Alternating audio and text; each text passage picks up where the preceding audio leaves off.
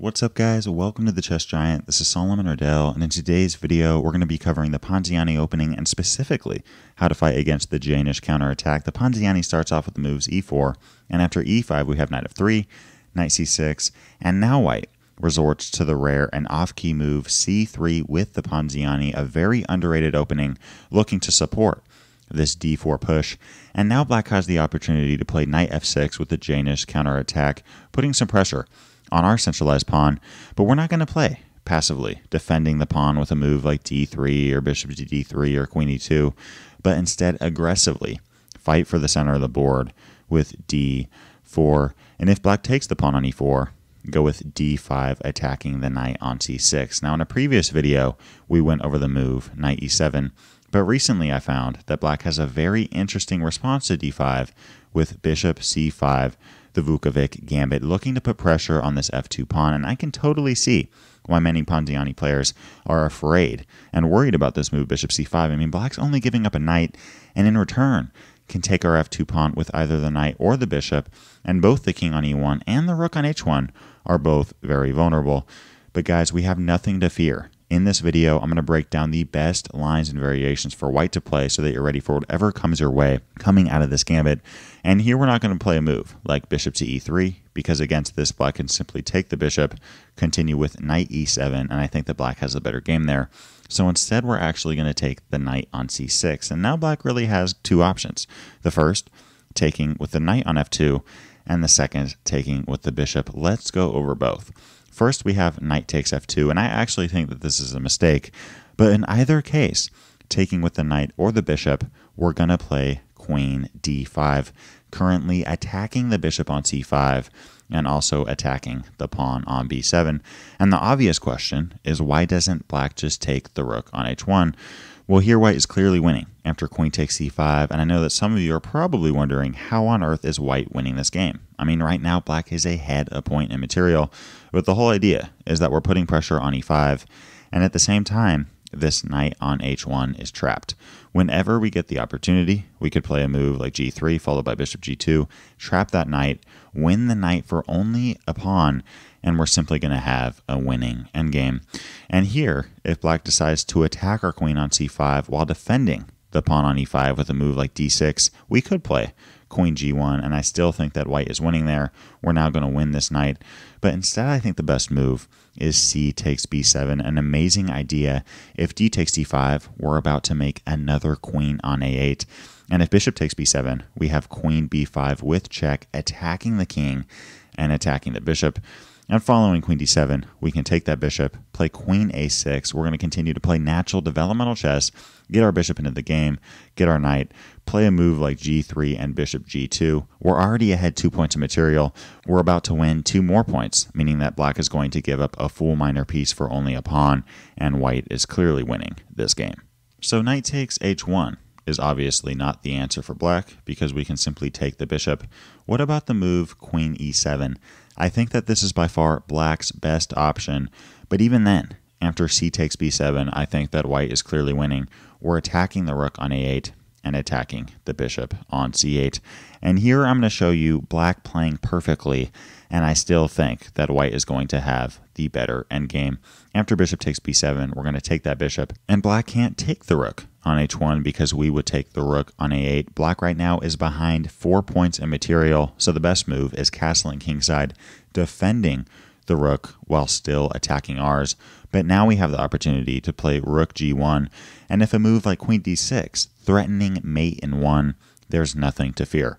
We're simply going to play knight bd2, followed by bishop e2, and if a move like e4 is played, we can now play knight c4, attacking the queen, and queen d1 is no longer an option because of our bishop on e2. Again, guys, a key idea, put your knight on d2 and put your bishop on e2. And here, if a move like knight d3, we can play king d2. Amazing idea, putting our king out into the open. Usually, black could move this knight and checkmate our king very quickly, but the queen is currently attacked. And if a move like queen e6, we can simply continue with taking the knight, and after bishop takes g1, take on e4, exchange off the board. And here, after rook takes e4, we play knight takes g1, and following rook takes c4, we're going to continue with king d5, attacking the rook. And you see here, After d5, we're sitting at even material, but we have two minor pieces for a rook and a pawn, and my rule of thumb is that two minor pieces are almost always much better than just a rook and a pawn. We're going to continue with bishop e3, putting some pressure on that a7 pawn and really controlling the dark squares on d4 and c5. And if a move like rook e4, we can play knight f3. We're still putting some pressure on this a7 pawn, so black will probably play a move like a5, but now we can play bishop c5, activating the bishop. Again here, we're sitting at even material, but I think that white just has too much firepower with both of these minor pieces. If black decides to play something crazy like rook to e8, looking to put the other rook on e2 and gobble up our pawns, we're completely okay. We're going to play a4, and after rook e2, they can have this pawn. We're okay with that. We're going to play b4, and after a takes b4, take back with the c pawn, and our a pawn is about to get running. After rook takes g2, we're going to push with a5, followed by a6, and if black, in turn, plays moves like g5 and g4, attacking the knight, which is black's best option, we can simply play knight h4. And yes, after rook takes h2, now black is ahead 2 points in material, but after knight f5, white is clearly winning. We're 2 steps away from promotion, and after a move like rook a8, we're simply going to play knight e7 check, play knight takes d5, a7, and knight takes c7 are coming quickly. Black's going to have to give up a rook for only a pawn. We're then going to push our b pawn up the board, and white has a 1 game. Again, this is black playing nearly perfectly for 30 straight moves. There's just no way, with perfect play from white, that black can get out of this variation with any chance of survival. As we just covered, knight takes f2 is not the best option for black, because we have queen d5 attacking the bishop and the pawn on b7. What about the move bishop takes f2? Well, I think that this is by far the best option for black, checking our king on e1, but we're now going to play king e2 and hand black a big decision to make. Does black want to play the main line with b takes c6, simply taking a pawn off the board? Does black want to play a move like bishop b6, getting the bishop out of the line of fire and opening up the f2 square for the knight? Or does black want to play a move like d5, looking to really solidify the positioning of the knight on e4? This d5 move at first may seem very good, but I actually think that it's a mistake, because we can play c takes b7, and after bishop takes b7, play the Ponziani-like move queen a4, but now with check, attacking the king, and after c6, play knight d2, really looking to undermine this knight on e4, and this knight can't run away because we take the bishop. So after a move like queen b6, defending the bishop, and also threatening potentially queen e3 with check, we can now just take the knight off the board, and queen e3 is no longer possible because of our bishop on c1. And after d takes e4 and queen takes e4, it may seem as if black has a huge attacking advantage after castling queenside, but now we can play knight d2, and I think that white is clearly better, currently threatening queen f5 with check, attacking the king, and winning the bishop on f2. And if black plays a move like bishop a6 with check, this may seem really intimidating, but after king d1, we're completely fine. We're now attacking the bishop on a6, and if a move like g6, stopping this queen f5 idea, we can now take the bishop on a6, play queen e2, attacking the queen on a6 and the bishop on f2. If black takes the queen, we can take back, and we're up material, and we're going to go on to win this game. And if black decides to hold on with queen b6, trying to keep some kind of attacking chances against our king on d1, we're simply going to play king c2. We're ahead 2 points in material. We can play rook f1, attacking the bishop, bring our knight to e4 or c4, get our dark squared bishop involved in this game, and there's just no way that with good play, white is going to go on to not win this game. So as tempting and aggressive as it looks, d5 is really not the best option for black. What about the move bishop b6? I actually like this move for black, and I think that it gives black a fighting chance, getting the bishop out of the line of fire, putting less pressure on this knight, and also opening up the f2 square. But we're still okay. We're now going to play queen d5, attacking the knight on e4 and the pawn on b7. And if a move like knight f2, we could play c takes b7, but I personally think that rook g1 is the better option. Idea being after b takes c6, the e5 pawn is now under fire. And after this, we're attacking the king on e8. And if a move like king f8, we're going to continue with knight d4, now threatening the knight on f2 with our king. And this knight really can't go anywhere except for the square g4. f4, in which case we're going to play queen f4, attacking the knight, defending the pawn on h2, and also putting pressure on this f7 pawn.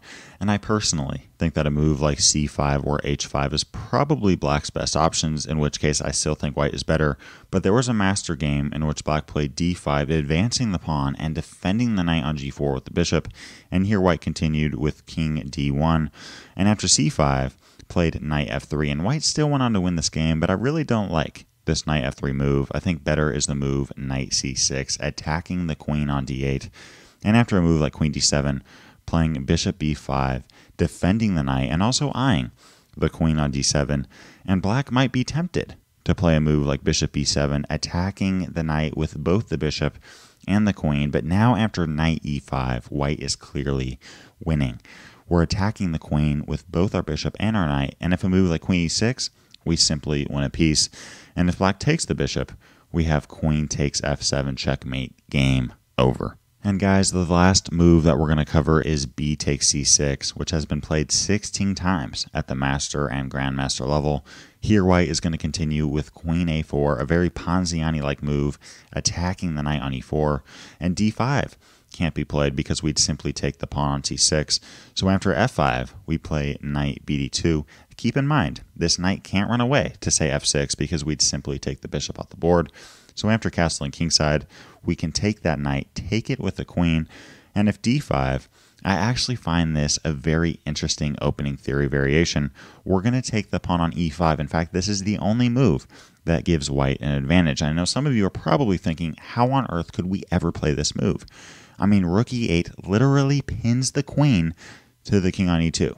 Well, we're more than prepared for this. In fact, we're going to give up our queen by playing queen takes e8 and then taking the bishop on f2. Yes, we're down a queen, but we're ahead a bishop, a rook, and 2 pawns, and with perfect play from black.